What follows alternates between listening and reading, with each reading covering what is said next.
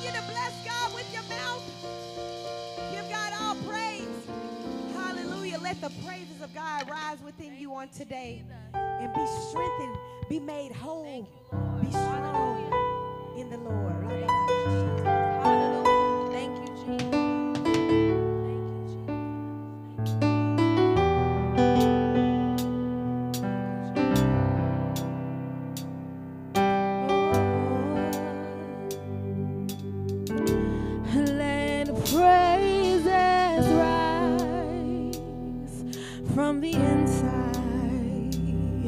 From the inside of me, may you delight in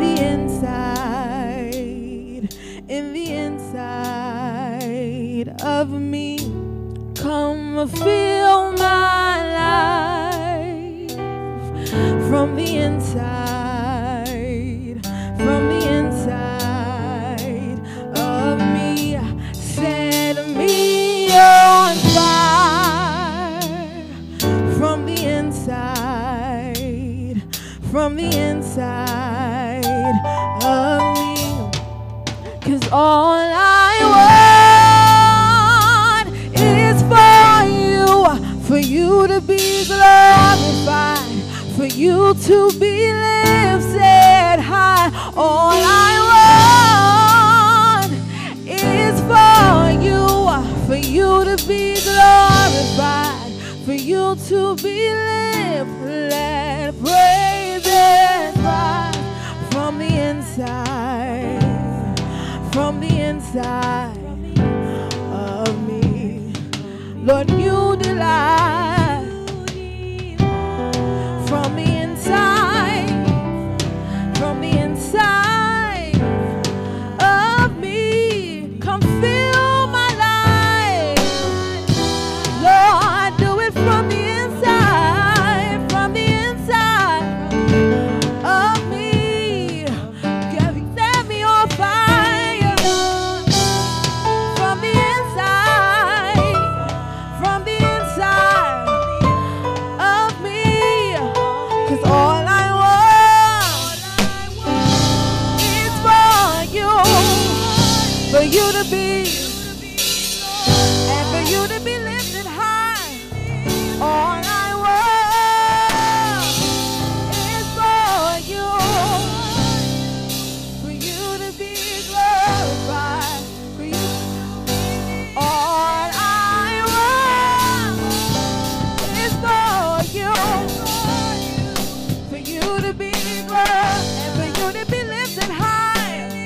All I want is for you to be, and for you to be lifted high. All I want is for you to be, Lord, and for you to be. All I want is for you.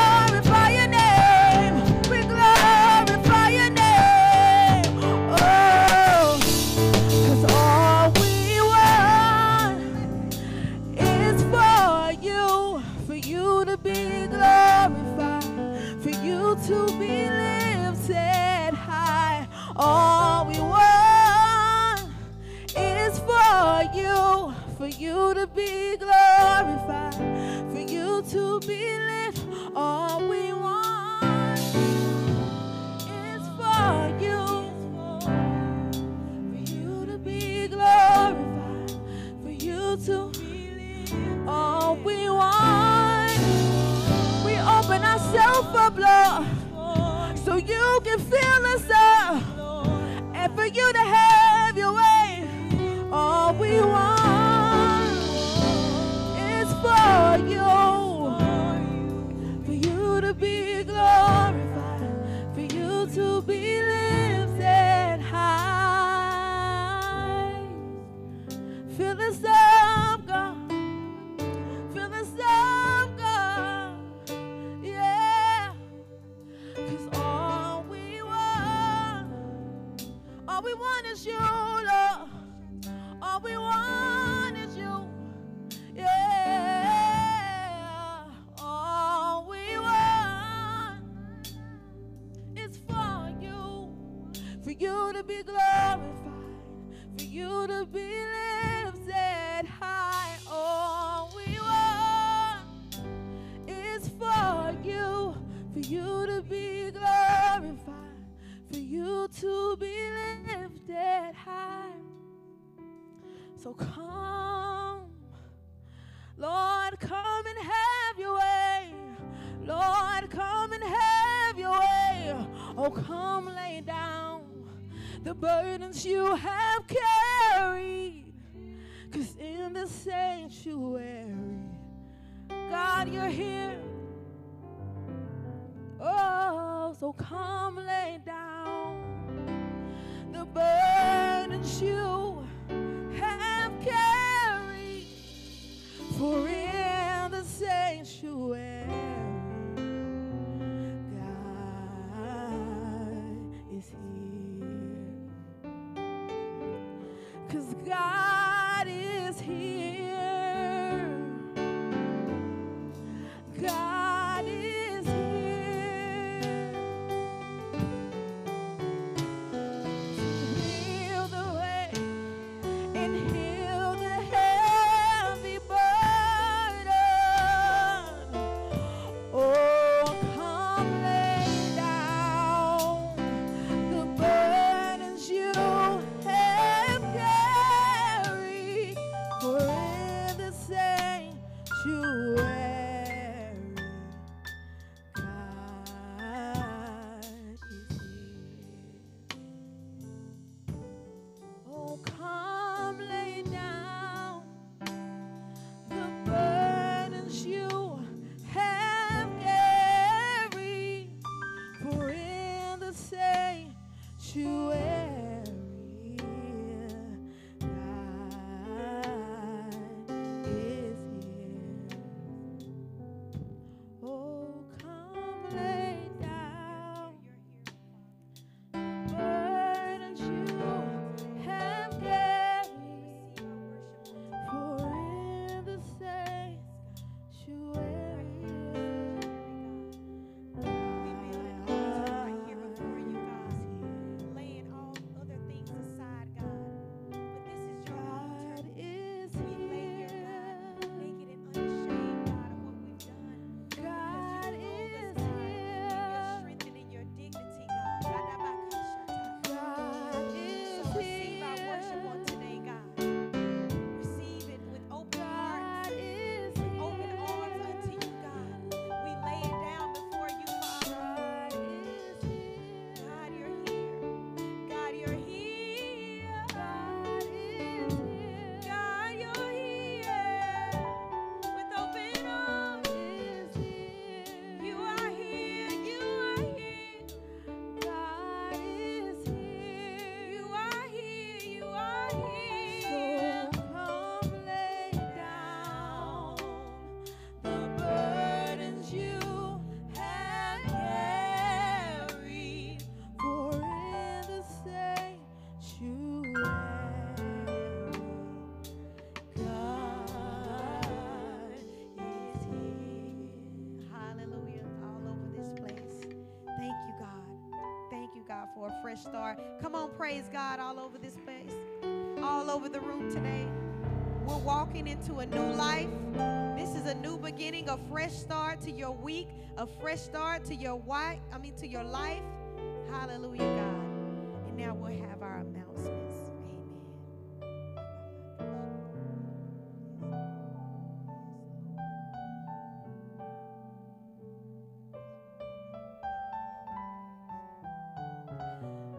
Good morning, Reveal Church family. Here at Reveal Church, we are growing greater in faith, prospering in our families, thriving in marriage. We believe God will reveal and manifest His truth and purpose for you today. First time guests, would you please stand? Amen. Our hostess will bring any first or second time guests the Connect cards. We ask that you fill those out in the connection card and drop them off in the Welcome Center in the front. Our announcements today. Get involved. We would like to invite everybody to become a member of our, or a volunteer at our Reveal Church. We are looking for people who love to serve to join our different ministries of the church. If you want to serve with us as a member or volunteer, visit our welcome table in the lobby or visit our website at ourchurchwc.org and click Get Involved tab to sign up. We are presently in need of more servants for the hospitality team, the worship team, and the children's ministry. Our events that we have coming up. Reveal Marriage Ministry is hosting a Love Theory panel. It's Friday, March the 31st. Couples and singles, welcome to attend. Attend this event to learn more about successful relationships. We also have another event, Vision Night, meeting March the 26th, 2023, and refreshments will be served. Tithes and offering. It's offering time, you guys. Here at Reveal, we believe in giving generously and cheerfully. As we sow seeds of faith in tithes and offering, we expect God to bless us according to His will for our commitment to give. Feel free to, we also have boxes here for cash or your tithes in envelopes. Reveal Church has a text to give as well at 833-921-6507. Again, that's text to give at 833-921-6507. We also have Cash App at $Reveal Church WC. We also have a website, www.ourchurchwc.org. Then click the Giving tab. We also would like for you guys to contribute to our Believe campaign on the drop-down menu of the giving page to give towards our building fund. And could everybody stand with me as we do the offering declaration? Everybody can repeat after me. Heaven open, earth invaded, storehouse unlocked, miracles created, dreams, visions, angelic visitations, declarations and impartations, and divine manifestations, anointing, gifts and callings, positions and promotions, provisions and resources, to go to the nations, souls and more souls, for every generation, saved and set free, carrying kingdom revelation. Amen. Thank you, Father, that as I join my value system to yours, you will shower favor, blessings, and increases upon me. So I have more than enough. So I have more than enough to color with heaven and see Jesus and get his full reward. Hallelujah. Amen. Glory to your name, Father. Amen. Come on and continue to just bless God right now. Come on, come on, come on. Open up your mouths and begin to worship God. I feel like somebody today needs to be reminded that God is champion, that God is the ultimate winner. God makes us winners. God does not create losers. He only creates the best of the best. Are you the best of the best? Come on, I need you to wave your hands. I need you to pump your fist. I need you to act like God has really done something from you. Hasn't He transformed your life? Didn't He help you get stronger and give you the endurance and the perseverance to win the race, to keep moving in faith? Yes, He did. Come on, we need to proclaim today and just give thanks for God being the ruler, being the ultimate champion. Do you believe that on today? Amen. Do you believe it on today? Amen. Come on, shout a hallelujah in this place. Hallelujah. He reigns forever and evermore. These words are really simple. So y'all just repeat after me as we sing this song. Hallelujah, God. It goes like this. Our God is champion. He reigns forevermore. Forevermore. Come on, y'all catch it. Our God is champion. Our God is champion. He reigns. He reigns forevermore. Forevermore. Forevermore. Forevermore. Come on, everybody, lift it up. Our God. Our God. He's champion. Oh, He reigns forever and evermore. Come on, shake up in this place, Holy Spirit. Forevermore. Come on, get that deep down in your soul. God, you're my champion. Our God is champion. He reigns forevermore. Yes, God, forevermore. Forevermore. Come on, our God is champion. Sing it again, yeah. Our God is champion. He reigns forevermore. Forevermore. Hallelujah. Forevermore. And I like this part. It says, oh, atmosphere shift now, chains be broken, break out. Holy Spirit, come now. Heaven open, atmosphere shift now. Chains be broken, break out.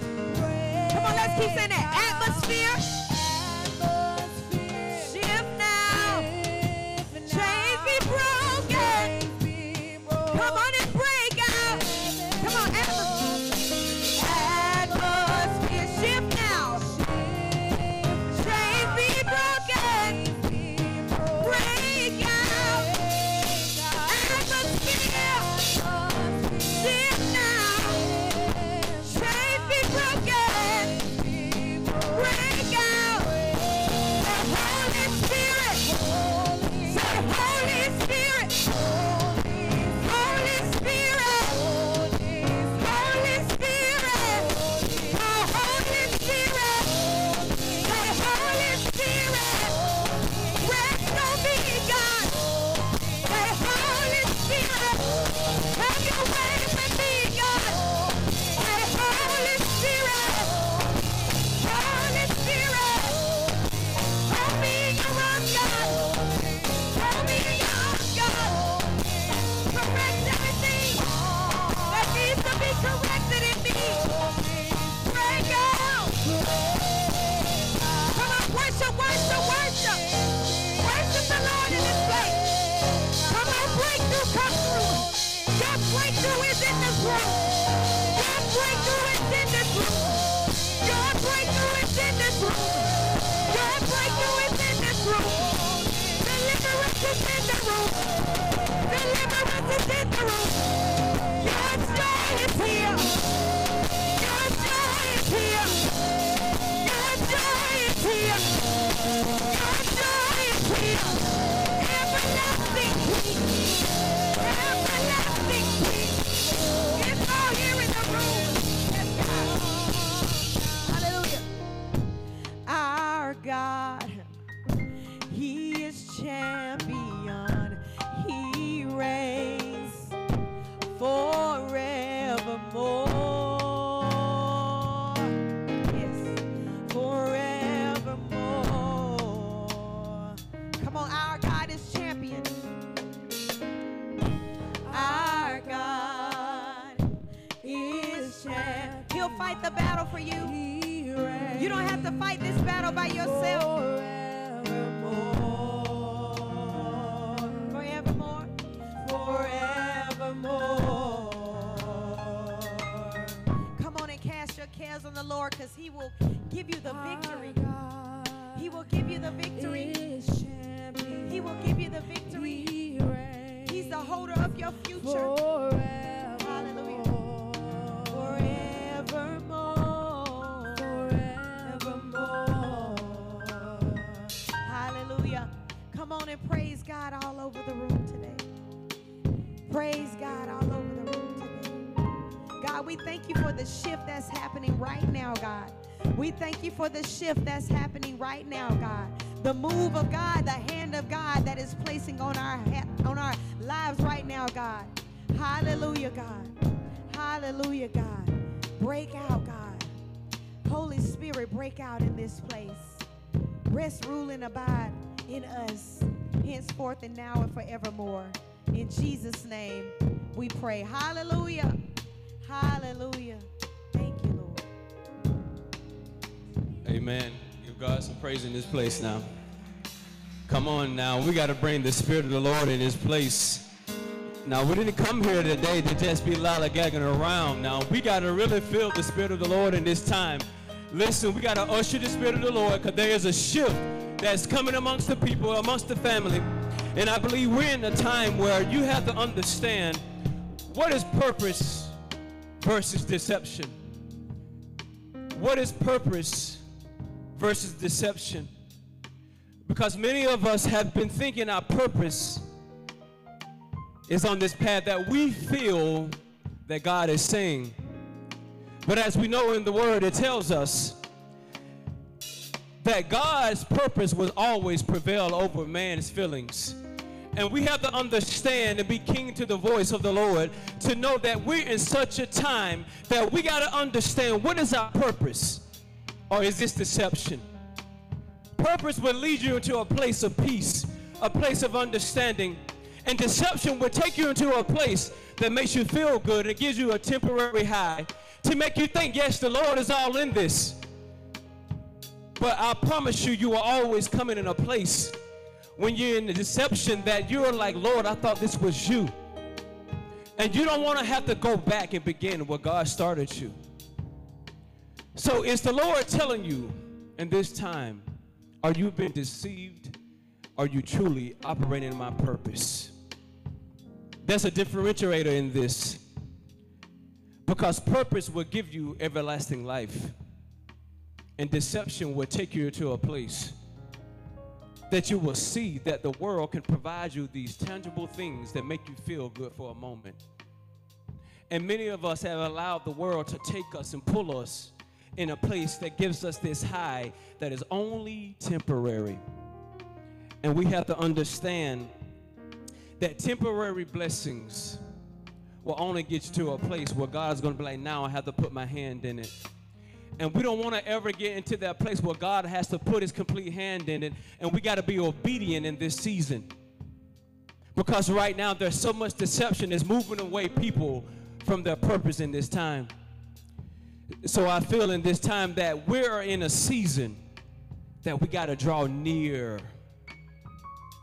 Because you're going to see in the next few months that politics will move people into a place of deception. And you're going to confide more in what man is saying than what the Spirit is saying. In the next 90 days, you're going to see some things unravel. As you're seeing now with banks collapsing, you're seeing now that people are confiding more in money than God himself. And we're going to be put on notice. So I'm telling you now, find your purpose. What is your purpose? What is God calling me to do right now? This is not the time that you're getting in a place that you're scared to shift. You got to begin to align yourself and your purpose. So if God's saying build this business, you better build this business. If God is telling you to start this ministry, start this ministry. If God is telling you to spend time with your marriage and your spouses, spend time with them, because there's something that he's trying to get you to see in the midst. And I don't want any of you to miss the purpose that God has for you. If you don't mind, give me that song one more time for me. We got to bring the Spirit of the Lord in this place, because I believe this word today is going to shift you into a place that's going to take you into your next. Have your way, Holy Spirit. Have your way.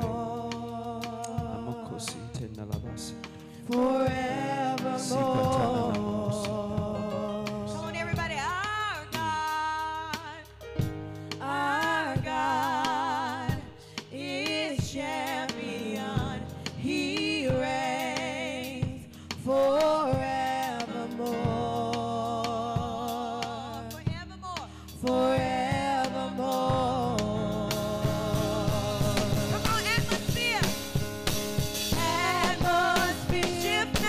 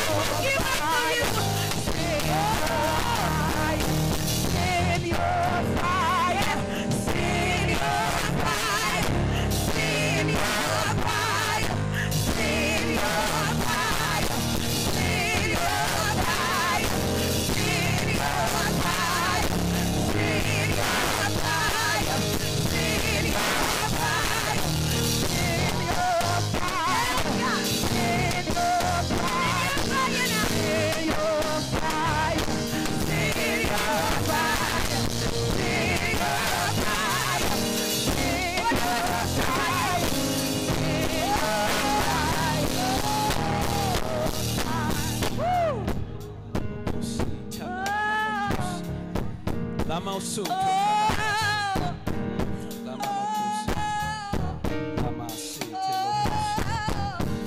Lobos. Lama Mama Sete. Listen to me good. I clearly heard this. God saying we are coming into a season. That was 7 years of harvest when Joseph, and God sent him a dream that he had to interpret. There was 7 years of harvest. We're in this season where we're going to see 7 years of harvest. And this is your time now to store up everything, your finances.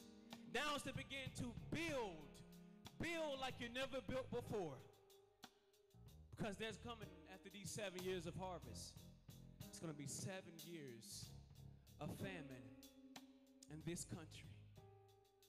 I heard that so clearly. There's such an urgency for God to get you in line to your purpose. What you do in these next 7 years will determine if you're going to move through the next 7 years of famine.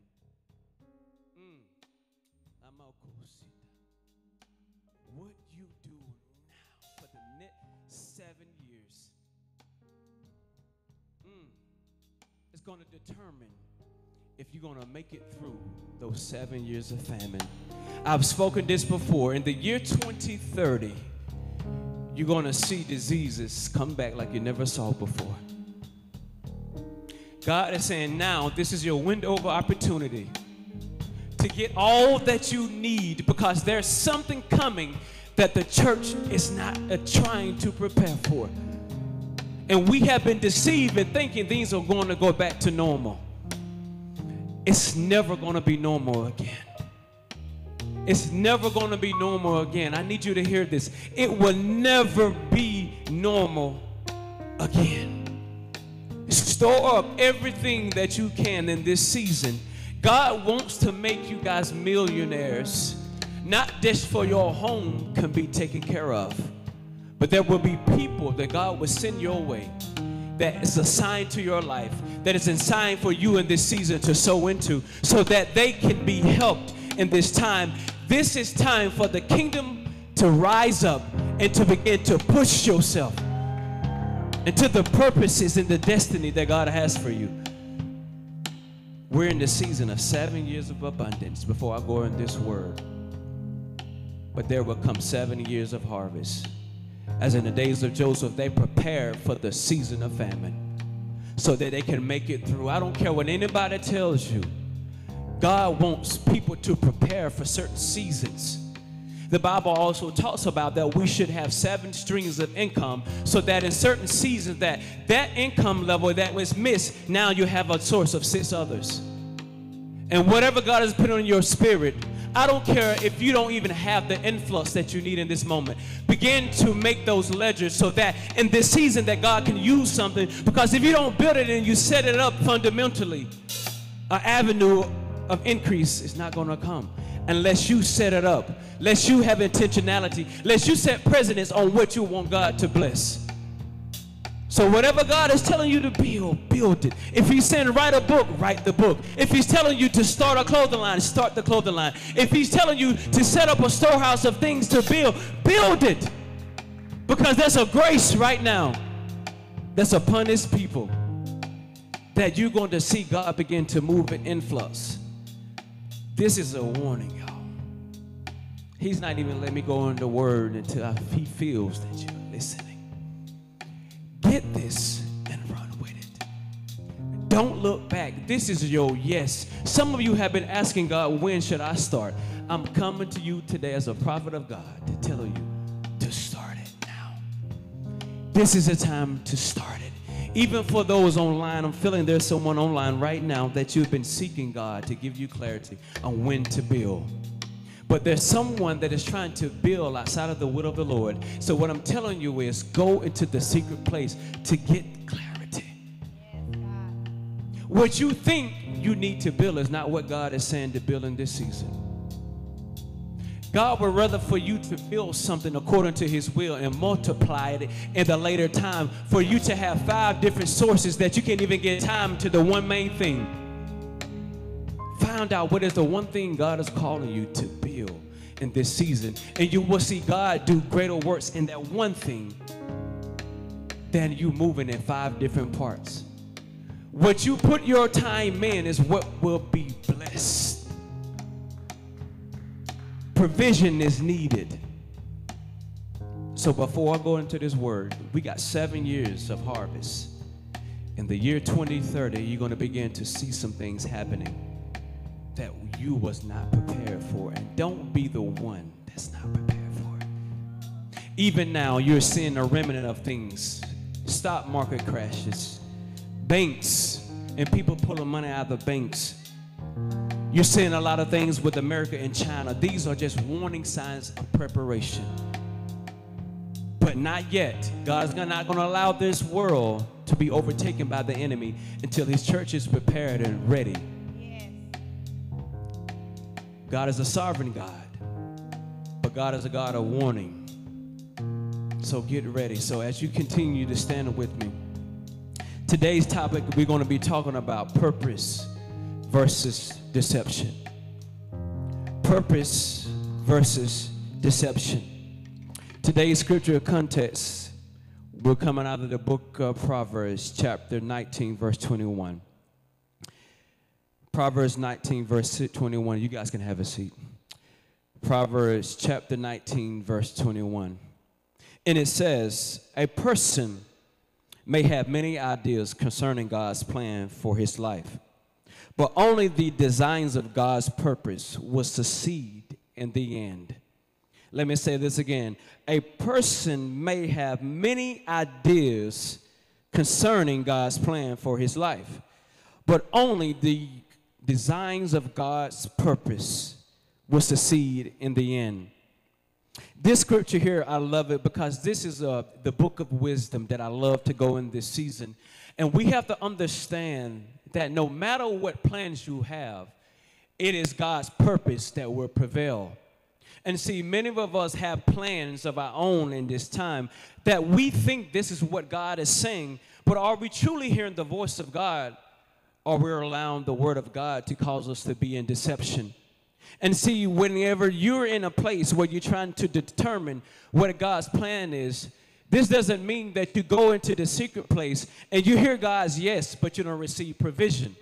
And see, many of us are moving outside of the provision that is needed or what God is trying to give us in this time. And we got to understand that no matter what you do, no matter what you feel, it is going to be God's purpose that's going to succeed in the end. So I don't want you to get out here and start running, and then you have to run backwards to get the provision that God desired to give you in the beginning. Because many of us, we are hard-headed. I'm used to be one of those people. We are hard-headed, thinking that the giftings and the anointing he gave us is going to take us into our place. But only the gifts and the anointings is not for you just in yourself, but the giftings and the anointing God has given us in this time is for God's kingdom to be progressed. So whatever you're doing, if it's not progressing the kingdom, it might not be God's purpose. So we got to understand this. And see here in the scripture, I want you to notice something. The word purpose, the word person, it is referencing to someone that's operating in flesh. And see, flesh has no authority over the Spirit of God. And see, in this particular text here, God is saying person may have many ideas concerning God's plan.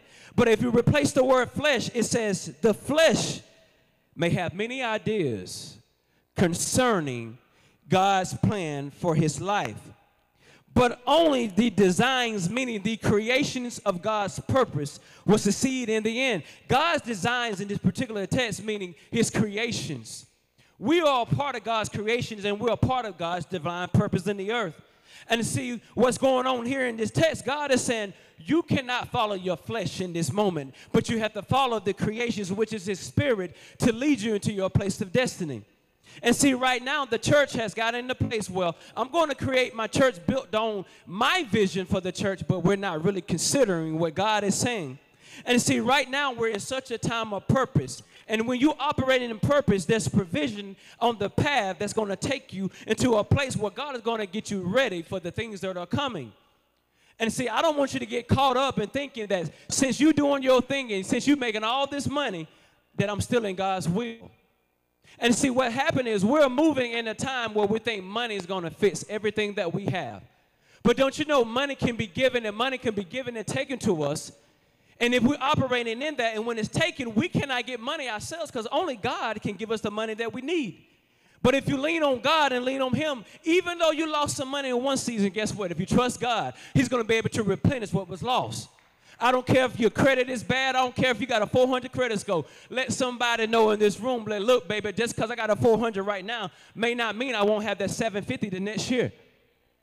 And see, right now is the time that we got to start seeking provision for some things. So if God is telling you to build that's going to require your credit, you need to go ahead and start putting things in motion. Go to God and say, Lord, yeah, I ain't got the money to the funding to get my credit established, but Lord, I'm going to trust that in this season, you're going to send the right person to sow into me or the right idea so that I can get the money I need to help invest into my future. Right now, I'm preparing for some things because I know I'm not going to be in corporate America for long. And if you know this, God's not going to have you sitting here thinking that, well, I'm going to keep preaching, keep doing this job, but I'm not preparing for what he has for me next. And see, in your preparation, that is an act of faith in God, for God to activate some things in you, and that when your faith meets with God's purposes now, you're activating God to move on your behalf. And see, we got to understand that we can't sit here no longer and say, well, Lord, I'm going to have faith in you, but you never bust a move. That's like God saying, send me some money, but you never created a business for the other means of the money to come in. And you're doing everything on your own right now, thinking your business is going to grow. But if you're not adding value to your business by getting you help, God ain't going to bless it. Because he knows in this that you can't do everything yourself. You're going to have to get other people that's anointed and gifted just like you in order for your business to flourish. If you can tell me one business in the world right now that used one person and they made an empire. If you can show me that, I need to know because, baby, that's impossible. You got to have somebody to help you. AT&T is not established of its own. It has other organizations that confide in itself that has other avenues that make it AT&T. AT&T was built on Bell South, Singular. It was built on DirecTV. It was built on Warner Brothers. All those components make the corporation that it is because now AT&T understands that, hey, yes, we have a brand that's across this world, but we need other people to help it make it and grow into where it needs to be. So all I'm saying is you need to tell somebody in this room right now, do you want to invest into what God has called me to do? Because I guarantee there's someone in here that you may connect it to or someone that's out of this ministry that needs to connect to your vision. They may have what you need in order for your business to flourish. And we cannot be self-centered in this time because if you're self-centered, you know that's not even part of the kingdom of God. You got to understand the power and connectivity with everyone else. And see, in this particular scripture here, I want you to notice something. Think about this. God doesn't release nothing in the spirit until the flesh or the natural world comes into agreement with God's spirit.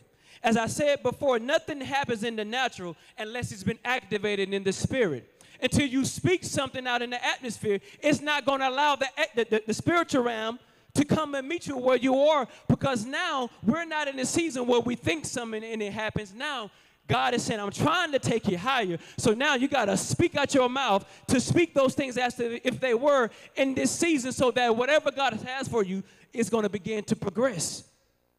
And see, that's how you break bondages in the land. You cannot just go here and think your way through everything. And before you know it, you're walking like, and you're not saying nothing. Now listen to this demonstration here. I'm walking, but I ain't going to say nothing. Is that providing you any encouragement? Are you impacting yourself? Are you providing affirmations?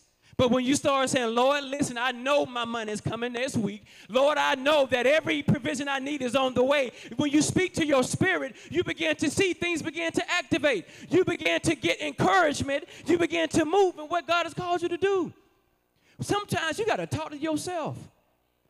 Talk to yourself, and you begin to see, you begin to get ideas that you didn't even think that you could do on your own.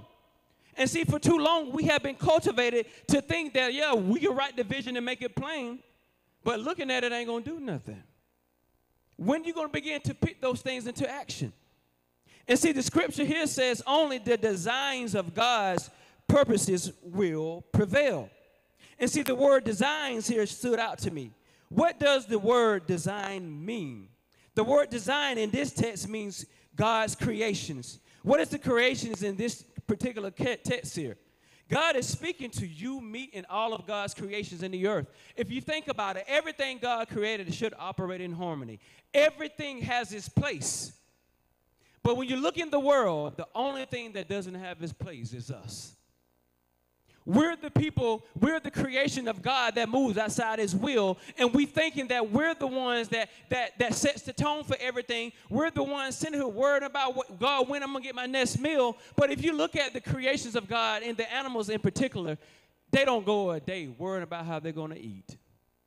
Even though we're out here killing all their resources and all their food, they still are not worrying about how they're going to eat and how they're going to live. Because they understand that there's a God that's bigger than them, and they understand that God's going to provide no matter what it looks like.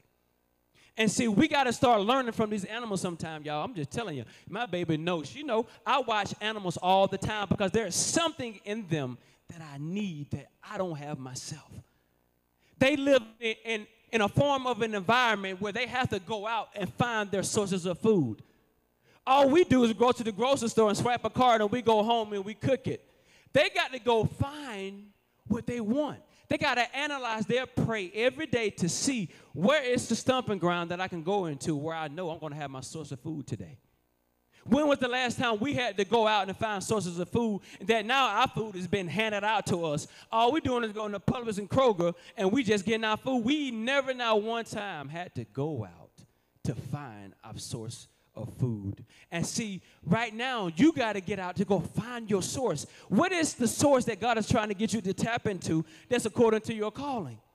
And we got to understand that everything under the heavens that has a purpose, what is your purpose in this very season? I challenge each and every one of us to go this week and ask God, what is our purpose?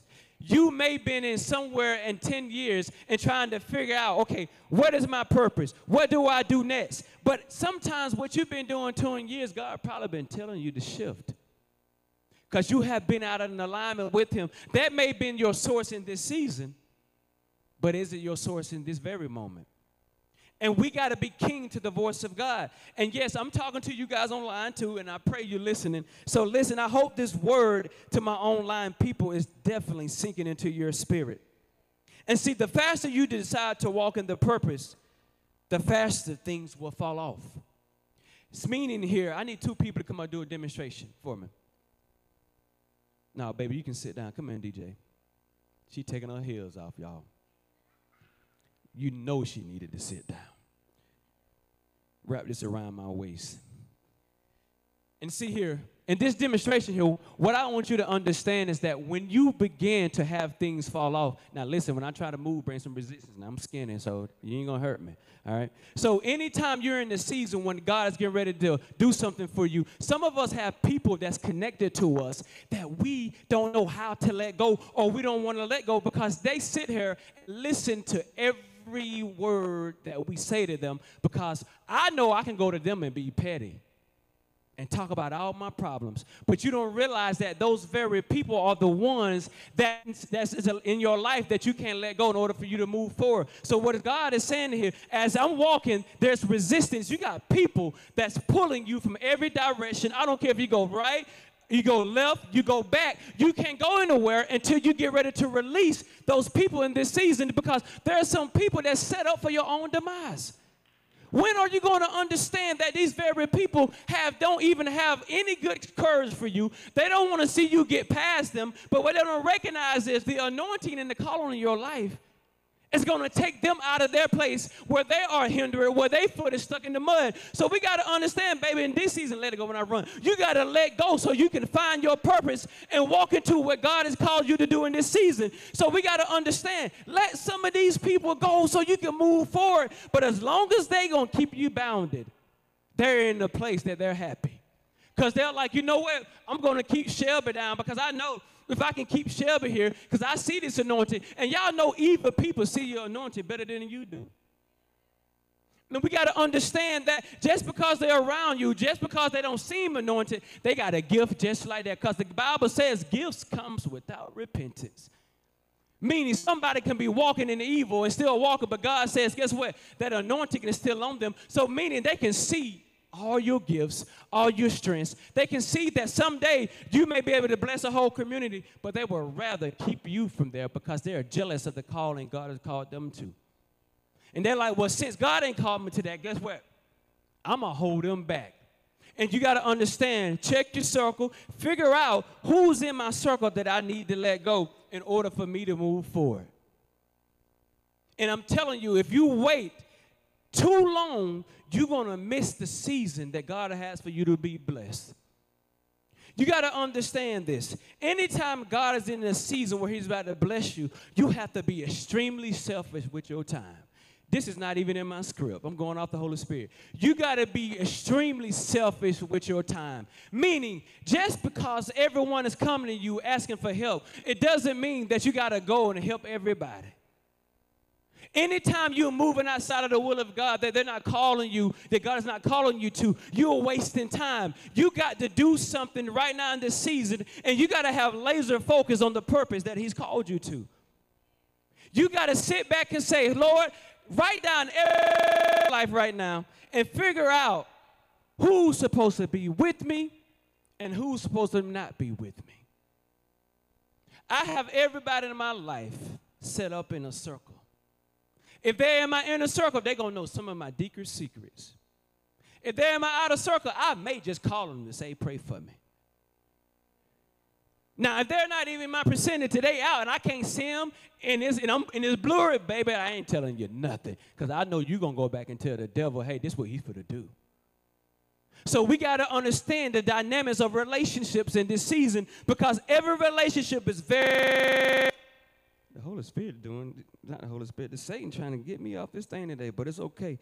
But listen, so whatever you're doing in this season,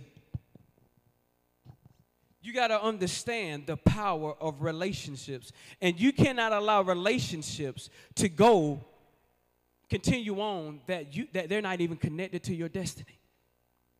And see, we got to understand this, that we are God's inheritance. When he means God's inheritance, God has had inherited us. There's a specific purpose in the earth that God wants us to do. And God has adopted us all for a particular purpose. And see, the inheritance is not simply silver and gold, but the people whom he loves and who he has redeemed are the ones that God is trying to get to right now. God is trying to get the ones that sit here that's been suffering, the ones that don't have any education, the ones that says, listen, I ain't got no master's degree, but I'm anointed. We got to understand that God hasn't inherited those very people that looks like they can't do nothing on paper. But baby, they ain't the ones praying in the closet saying, Lord, I don't sacrifice my time. I don't sacrifice my career. I don't sacrifice to take care of children. Now God said, I'm getting ready to open the door for these things for you in this very season. And we got to understand this. And how are we God's inheritance? Ephesians 1:11 says this. Through our union with Christ, we too have been claimed by God as his own inheritance.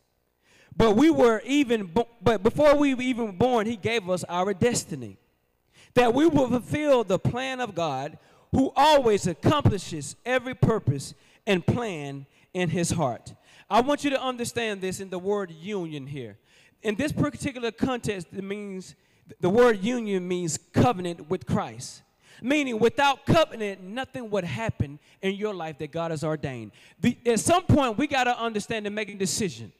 Do we want to be under the covenant of God, or do we want to be under the covenant of this world? And see, we have set up parameters thinking that we can live both lives, but you can't choose God and choose the world too.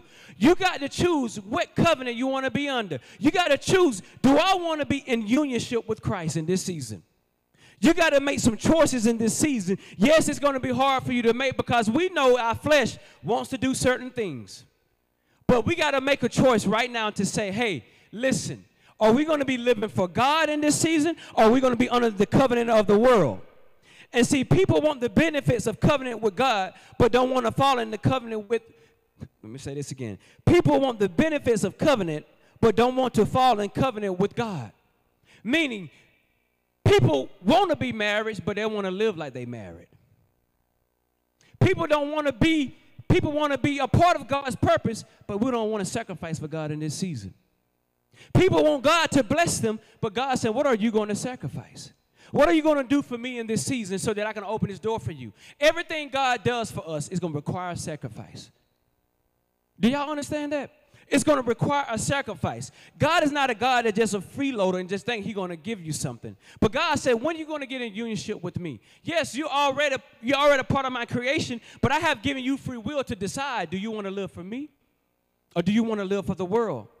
And we got to understand that when we give ourselves over to God, we got to understand there's blessings that God has for us that's going to come in our life that we wasn't even expecting. Some things God wants to do may not even be part of his purpose in the essence. Just because you've been so faithful, God said, you know what? I saw this person being diligent in this season. They'll be extremely intentional, so I'm going to lay a cherry on top of this thing for them.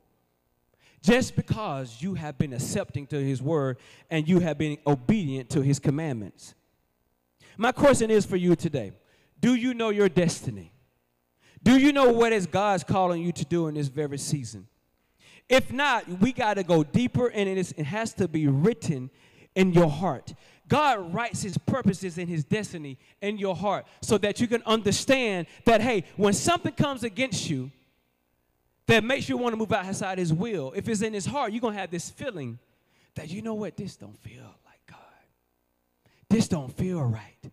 God, you showed me this, but I got this urge to do this.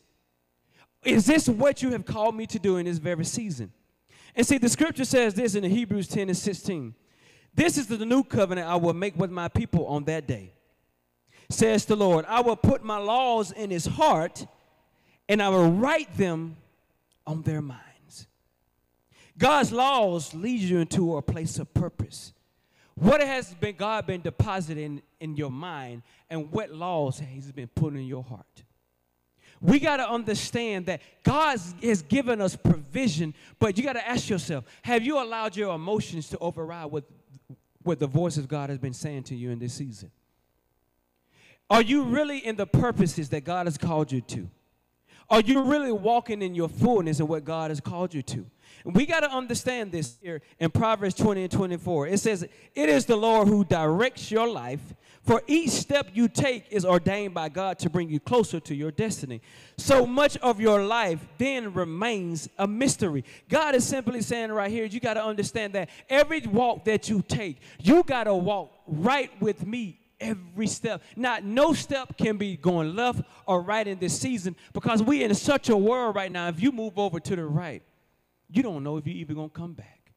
Do you have the power and authority to come back and say, Lord, forgive me because I have strayed away from your purpose, and now I need you to come back to help me get back on this path? And see, you got to understand here too, it's saying sometimes some things are a mystery, which God doesn't desire to be a mystery. When was the last time you went in God and started asking God, show me the secrets of this earth? You got to go deeper and so deep into God in this season that you got to want to know, what is the mysteries of this earth? There are things God has revealed to me that some of you guys won't even believe if I told you. Because your spirits has not been in tune to receive such a fullness of something. God has shown me even the inner depths of the earth and what compared to what man says and what he's saying. God has shown me the ends of the earth through dreams and visions compared to what man's saying and what he's saying. There's some things that man has instilled in our spirits that if you really got the revelation for God, you won't even understand. You'll have a hard time receiving it. There are secrets that God wants to show you, even about yourself, that God wants to reveal. But you got to understand this. And the reason why some of us don't even know the mysteries of ourselves and the mystery of this world and what God is doing is because we confide in so many other people, but we're not allowing God to direct our path. We got to understand in this season, not your mama can direct your path, not your daddy, not your sister, not your brother, not even your path, not even your pastor. The pastor, my job is to plant the seed so that God can prune your heart to receive what was deposited so he can direct you. It is not even my responsibility for the growth of this ministry. It's my responsibility to give the word that he put into me, and he do the work after the word is planted, after the seed is placed. He is the one that comes in the midst to change the heart. So we cannot confide in what man is saying. And I know this may sound like, Lord, my mom and dad have been raising me all my life, but there's only so much your mom and daddy can give you, because they only been exposed to so much. But we got to start confiding in God. But I promise you this, if you can confide in God, I guarantee you, your mom and your dad and your sister, your brother and your sister will not have no worry in that. Because God is not going to make you cause friction in the midst of your family, all because he's directing your path. God's going to be like, well, babies, since you're leaning on me, guess what I'm going to do? I'm going to heal your mama and your daddy so that they can understand what has been happening in you. There was a season where whenever you change and God is directing you, yes, it's going to be friction amongst the people. But you got to understand that anytime you're growing in spirit and trying to receive things at a newer level, at a higher level, that it's going to cause some friction. Friction is good sometimes, y'all. Friction is not a bad thing. Friction means something is changing, but I don't understand it. That is a signal in our spirits that lets us know that, yes, something is changing. Right now, some of us are feeling in our world that there's something's changing, but I don't understand it.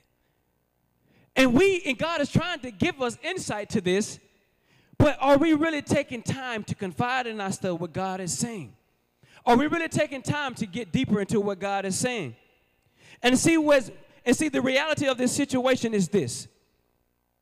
There was a time in my life that I was in a place where there was friction in this ministry that I was serving in. This was the time that God was calling me higher and calling me to a different place. But because I confided in things in traditional and religious ways, and I allowed my loyalty in people to outweigh my loyalty with God, God had to send his angel to give me confirmation. There was a time where I was trying to figure out, Lord, I know there's more, but if I leave something that I'm accustomed to, I don't know where I'm going to go. It don't feel good to me.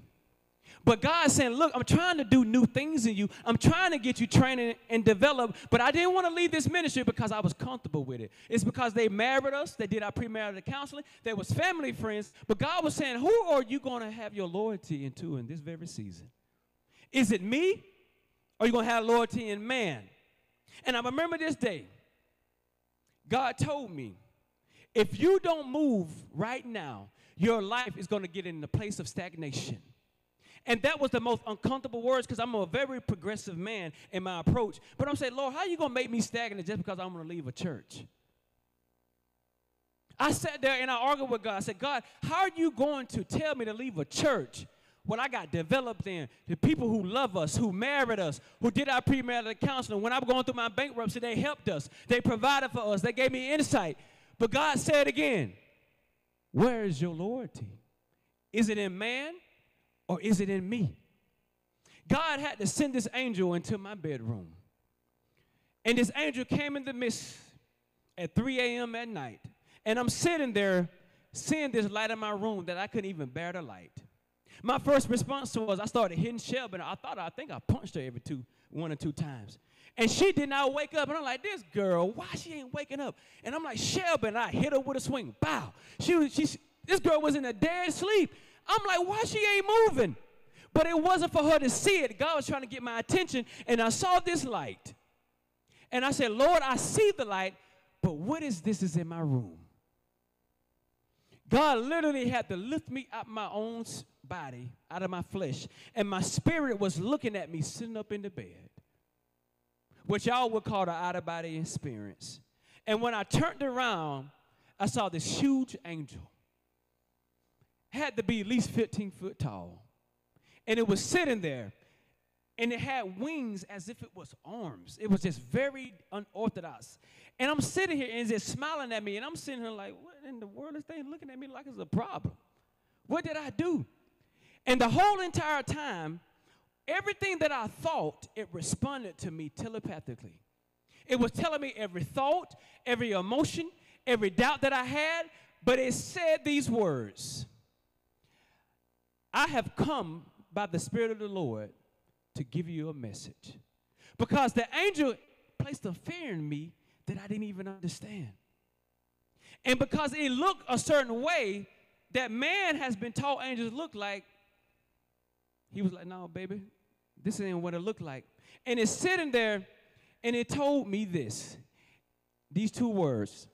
It said, it's time. And that angel confided himself to a ball of light and left my room. And then I heard this voice, and it said, my son, it's time to rise up. And it was a voice that was soft, was commanding, but it brought a fear in me that I never turned back since then. And I had to leave that ministry in order to get into this particular place because God understood the power of development.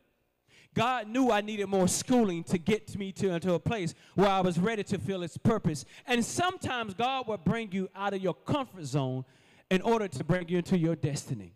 How many of you are sitting right now in a comfort zone and you're thinking that I'm going to sit here every day of the week, I'm going to serve in this place, I'm going to do what God called me to tell me because it's comfortable, because it's easy, it brings such a joy, it brings such a peace in my spirit. But when are you going to make a choice and say, Lord, I'm ready to grow?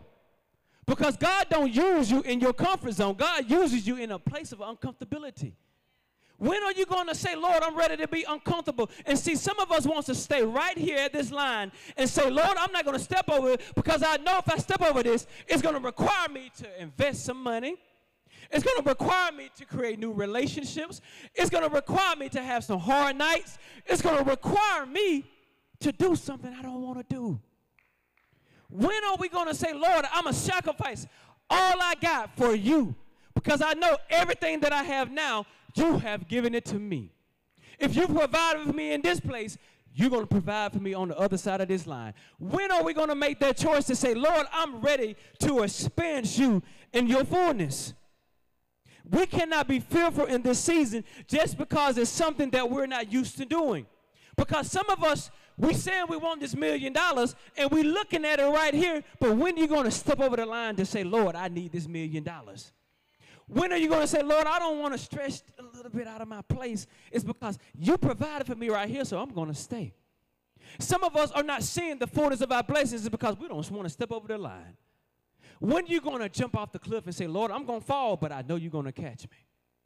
When are we going to make them kind of choices? We got to make some uncomfortable choices in this season because the only way you're going to get your next is by making uncomfortable decisions that's aligned to God's purposes. And see, some of us feel like we can't recover from past stumbles or bad choices that we've made. It's almost like some of us don't even want to forgive ourselves, and we sit here in this place of complacency. It's because you said, Lord, I stepped over the line last time, but I lost everything I had. I stepped over last time, but I lost everything that I had. When you're going to say, okay, Lord, I know I stepped last time, but maybe I missed the provision. Maybe I missed what you told me to do. Maybe I missed the direction you told me to go. Maybe I moved too fast. But this time, you can cross, but before you cross, you better get every piece of provision that God needs to give you in this season. Because in his provision, he's going to be able to give you things.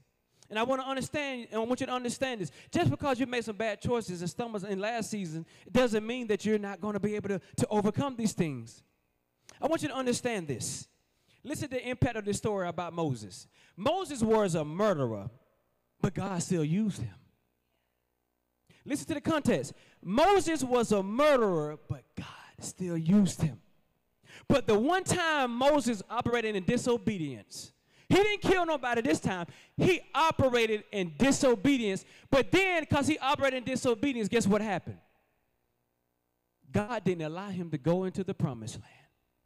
And see, sometimes we look at our sins and say, well, I killed somebody before, but God allowed me not to go to prison. But now you're still holding on to this sin, and you're saying, well, Lord, I don't want to cross it because I don't want to do it again. But God is saying, baby, cross over. I just need your obedience.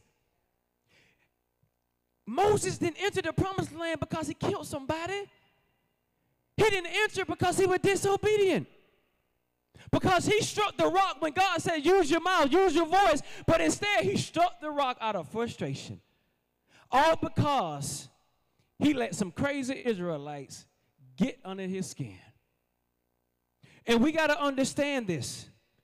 Just because you messed up in the past don't mean that God won't recover you. There was a time I went through a bankruptcy all because of my mistakes, and I put my family into a place that hurt them. But you better believe I didn't allow that to hinder my development, my growth, and my progression. This time I say, Lord, I learned. So look, before I cross this line, Lord, hey, I crossed it before. But what do I need to do now before I step over there? God saying, now, my son, you get it. Because before, I just ran. And then I got to a place, and I looked back. I said, oh, I didn't receive the provision that I was supposed to get. Now God done took everything I got, and guess what I had to do? Had to go back over this line and look at it again this time. Now I said, well, Lord, I ain't moving until you tell me to move. When was the last time you checked yourself to say, Lord, yes, I know you're telling me to move, but Lord, I don't know. Another person in the Bible, David committed adultery, and he was a murderer. God still made him the king. You can't let your past define you. You can't let your past mistakes define you. God used Noah, but he was a drunk. Just because you were alcoholic in one season don't mean God can use you. Sarah was impatient, her and Abraham. And I know Shelby ain't going to dare let me do that mess that Sarah did. Sarah told her husband to go have sex with another young woman. Baby, that devil is a lie. Because I got to go to sleep at night. I ain't got to have a knife to my neck, y'all. I know she saved, she sanctified, but she crazy. So Rodney ain't stepping over that line. Because I got to go to sleep at night. I need my comfortability. My house need to be in peace. And see, we compare ourselves to the world, but do we recognize what value we possess for the kingdom? Many people look at the worldly people today and say, it look like they getting blessed. They getting all these millions. They getting everything. But the folks in the church, we still living paycheck to paycheck.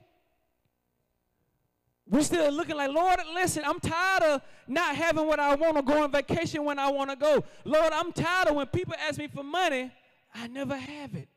But you want to know the thing about the people of the world, what they do well? The very principles that the Bible tells the people of God to use, they use them. But we sit here and just have this faith. Well, baby, my grandma told me to be faithful. I'm just going to sit on my couch and watch CNBC News all day. But I don't never put it in the work to attain it. I don't use biblical principles to attain it. And see, the key in this is that we cannot be allowing the world to outdo the kingdom.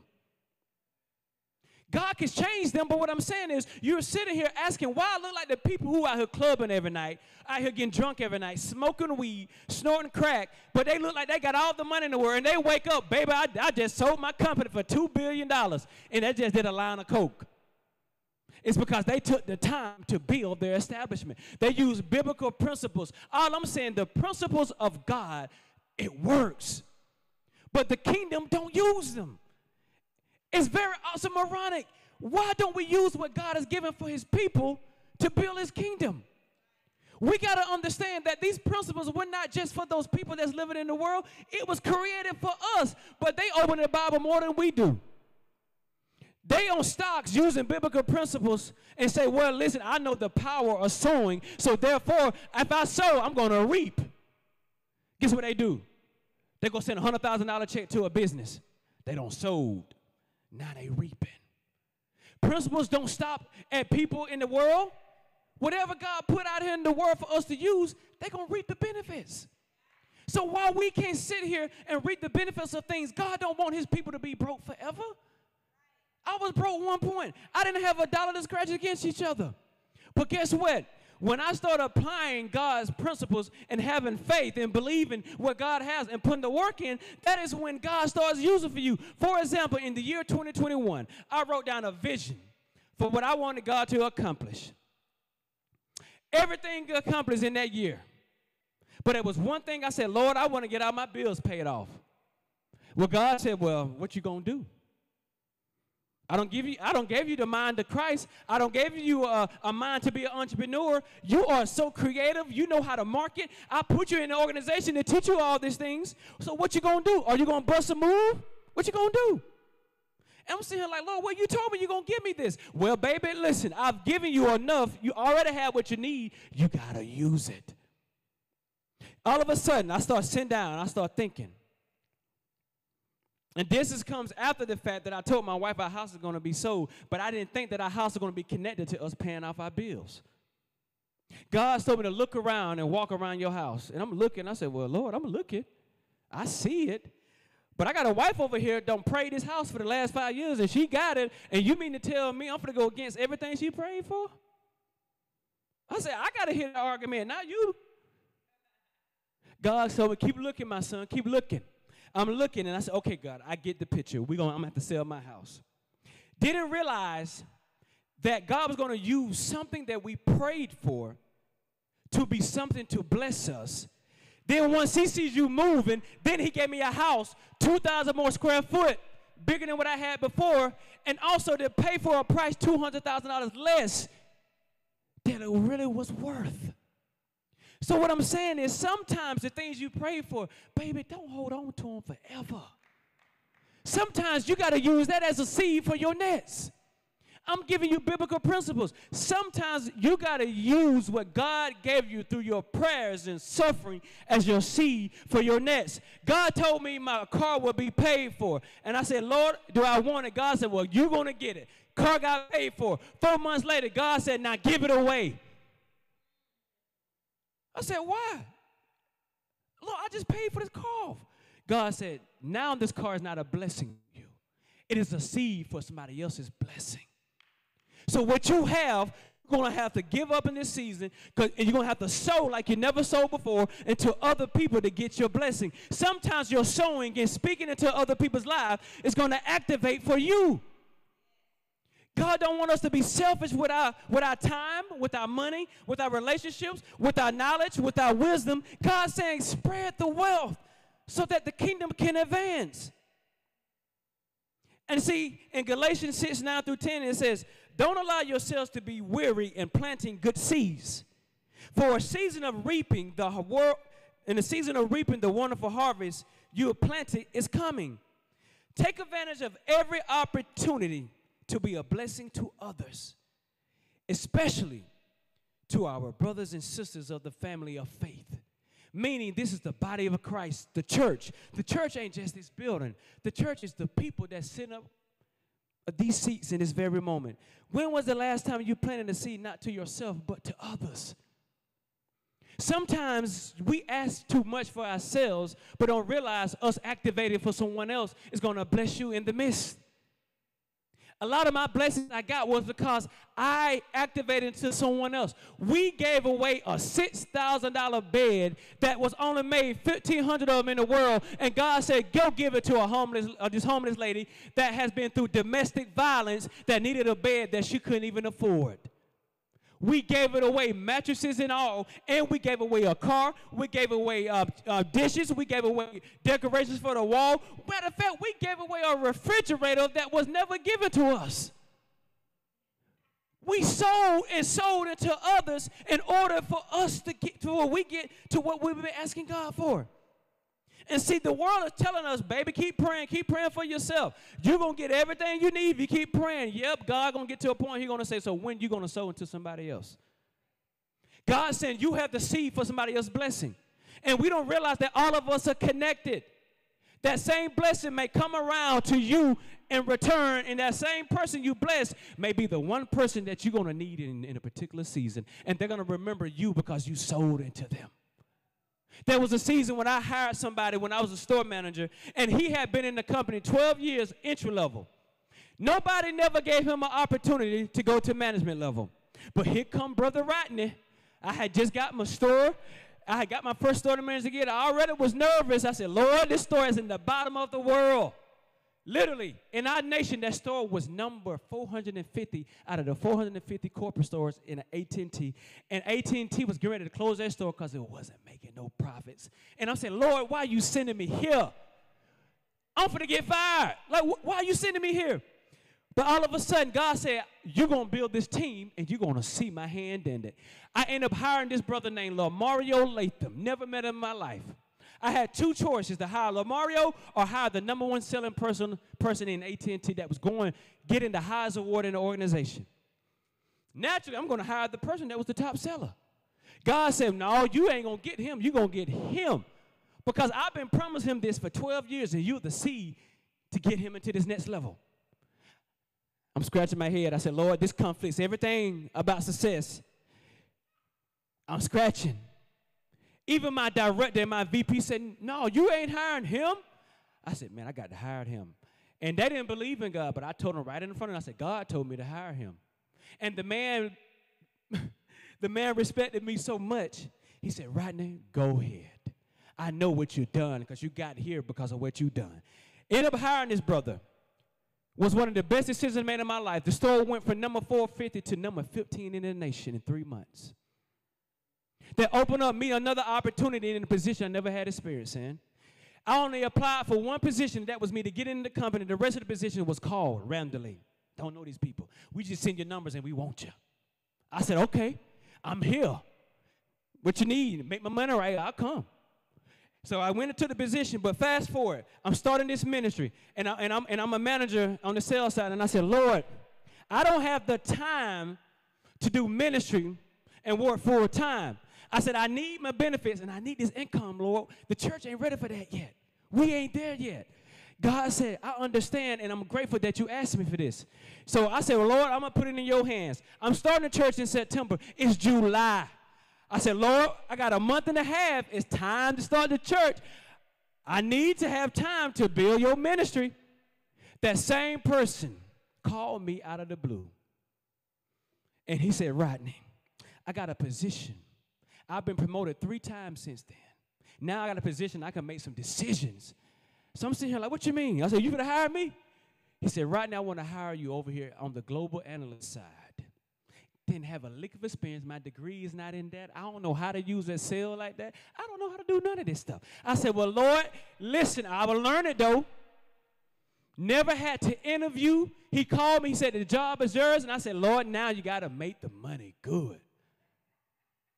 Now God said, since you want to be obedient to me, and you asked for what you needed, not for what you wanted, because you're trying to do the will of my ministry, then I end up getting more money. My salary increased over $35,000 a year, and I got 11% bonus on top of that every year. So what I'm telling you is this. When was the last time you sold into somebody else? When are you going to trust God enough to make you and take you to your next? Because I'm telling you there's power in sowing. There's power in sowing. And I'm prophetically telling you right now, when was the last time you sowed into someone else? And see, what Satan wants to do is he wants to cause deception in you so that it can hinder you to sow into someone else. Think about the story of Adam and Eve. Eve was tempted. Satan didn't go to Adam. He went to Eve.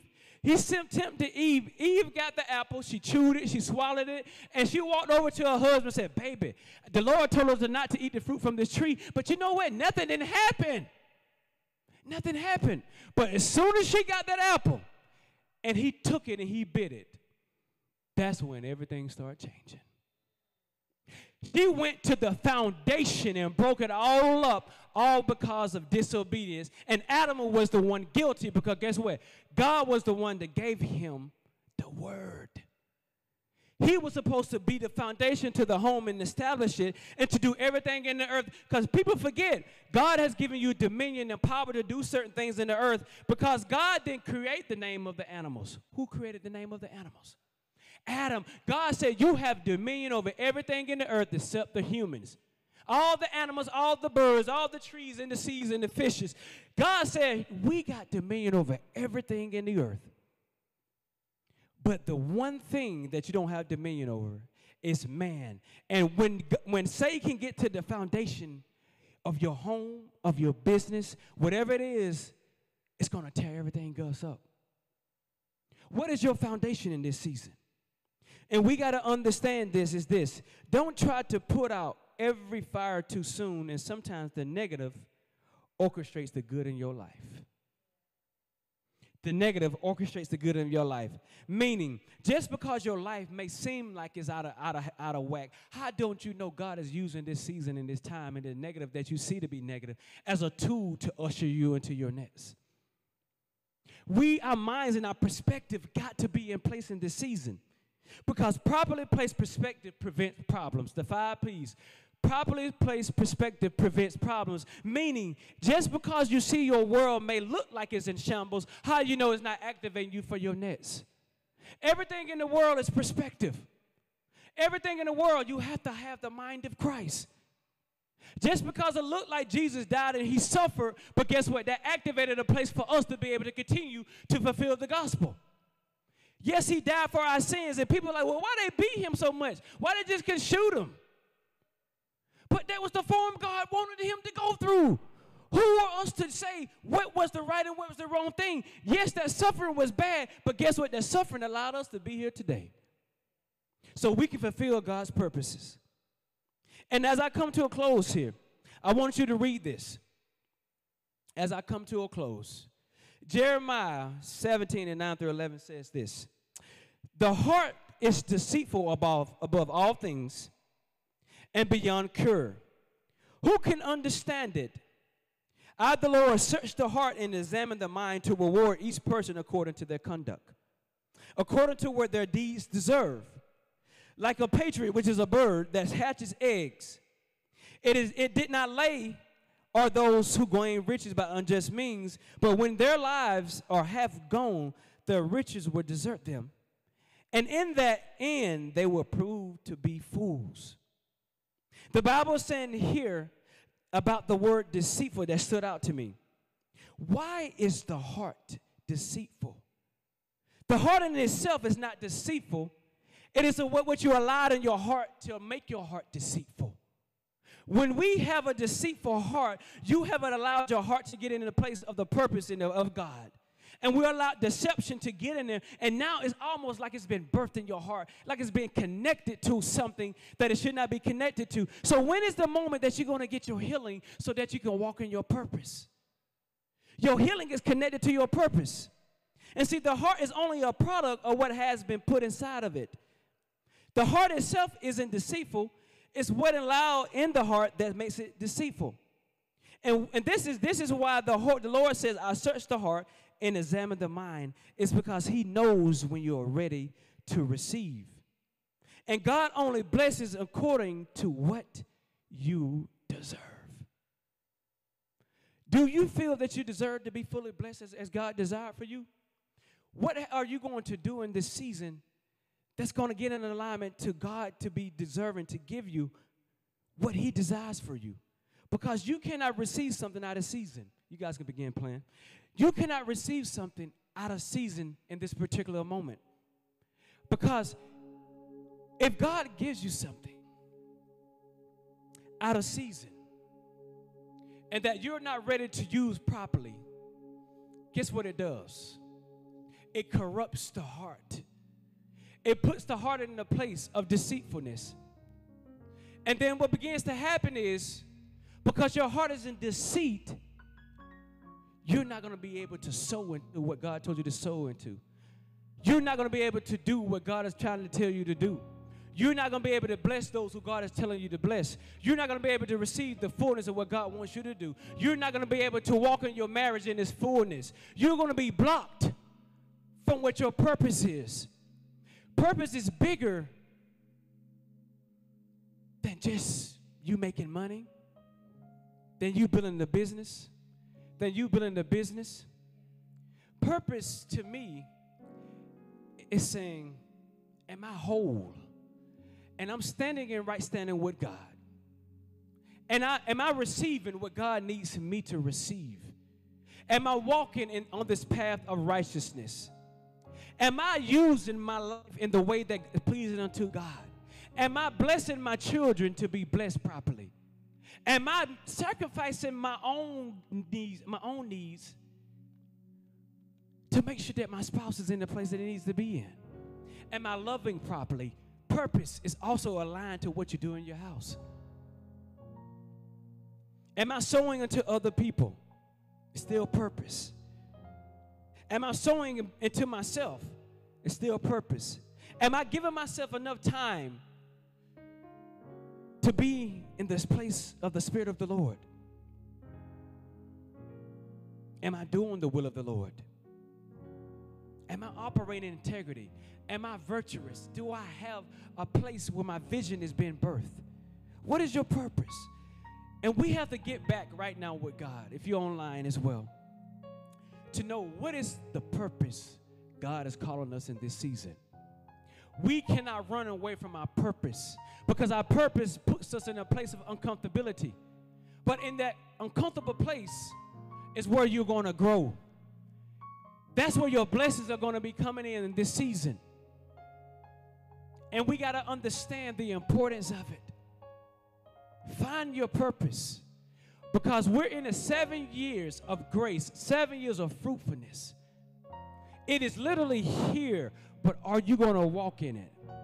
And the only way you're going to receive the fullness of it is if you sacrifice. Cross over that line to know that God is with you and that he will never leave you or forsake you. Jeremiah 29 tells us is that, for I know the plans I have for you. Thus says the Lord, plans to prosper you and not to harm you, plans to give you hope in a future. When are you going to make decisions to say, Lord, I give myself away to you? And understand that God is with you every step of the way. The steps of a good man are ordered by the Lord, and we got to understand that every step we take is ordered by God if it's in his will. Don't miss this season of blessings, all because you're fearful of stepping over. The Bible tells us God has not given us the spirit of fear, but of power, love, and a sound mind. Walk in your power, walk in your authority. Be sound in your mind. Be sound with the Holy Spirit, which makes your mind sound. But also do everything in love. The greatest commandment in the book, do everything in love. So if you're here today and you know you want to get your life over back to God and you just need prayer, if you're in the building, you can come to the altar. But if you're online, just simply say, I need prayer. I'm ready to give myself away to God again. And we'll be sure to have someone to reach out to you to give you some information so that you can get connected to us. So if you're in the building and you need prayer for whatever it is right now, if you need clarity for your purpose, if you need clarity to your vision, if you need clarity for whatever God is trying to get you to do, if you feel like you're frustrated and you don't understand what God is doing, I prophetically speak this into your life right now, that tomorrow you will wake up and begin to receive understanding. You will wake up to begin to receive clarity. You will know who you're called to be in this season, that you will not doubt the move of God, that you will begin to confide in the Holy Spirit.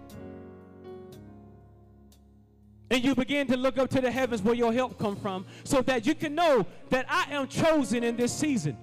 Many are called, but few are chosen.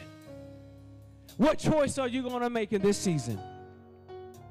Is there anyone in the room that could come to the altar to receive prayer? This is not a time to be shameful, because all of us are dealing with something.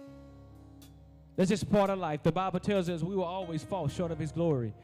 And we got to understand that we will never be perfect creatures, but we can make ourselves 1% better every day, that we are faithful servants into his kingdom. The Bible tells us in the day of judgment, God says he's going to say, well done, my good and faithful servant. God is not looking for perfection. He's looking for faithful, meaning he already understands that you're going to fall short sometime. But what are you going to do? What are you going to do in this season? There's a sound in the heaven that God is calling his people. You have to have a desire to come closer to God. You have to have a desire to get intimate with God. You have to have a desire to seek your salvation. Repentance is important. Disobedience is always not killing or lying.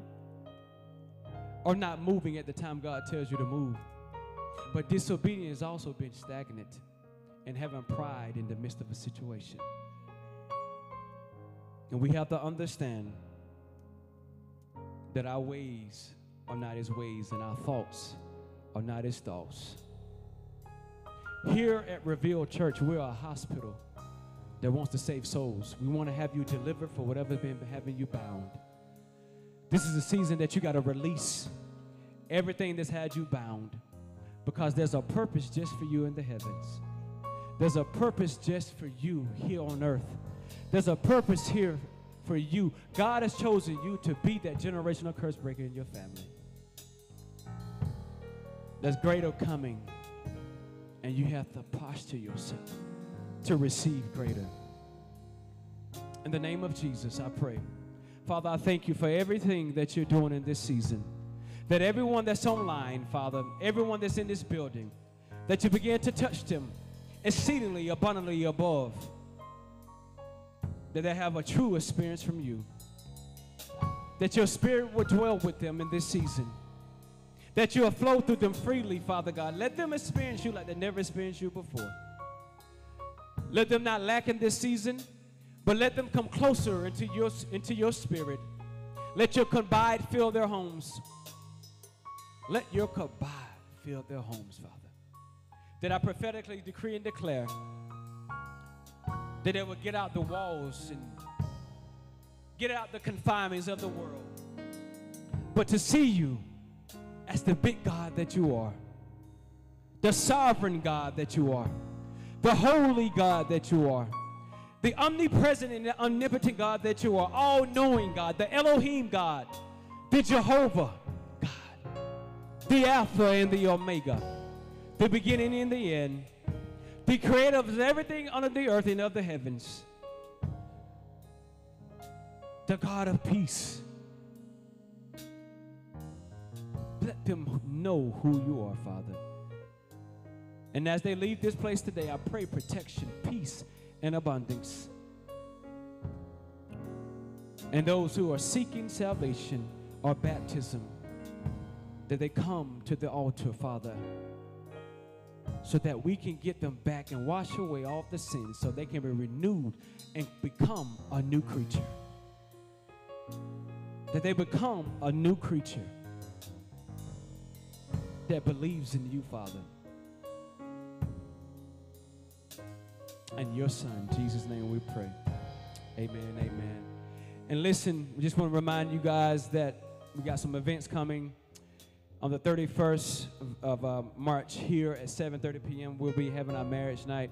So spread the word so that everyone can be in attendance. It's going to be a powerful night. Me and my wife are going to be 2 of the 4 panelists. We're going to have food as well, some snacks for you guys, but also on the vision night after service right here, after service from 1 to 2 p.m., we're going to have vision night. I'm going to do more vision casting because I know we have more members that have come. If you know anyone that wants to know about Reveal Church and what our vision is for this church as we grow, that please invite them so they can understand where we're going, because there's power in them understanding.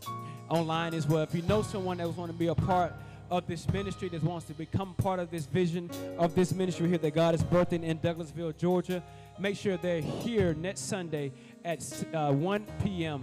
Matter of fact, invite them to service so they can experience everything that we're doing that day. And I just want to say thank you for everyone that has accepted this call, that's a part of this ministry, that has sold into our ministry to help our ministry grow and do the work of the Lord in this very season. So I thank you for those who have done, and thank you for it in advance for those who are coming. In Jesus' name, amen and amen.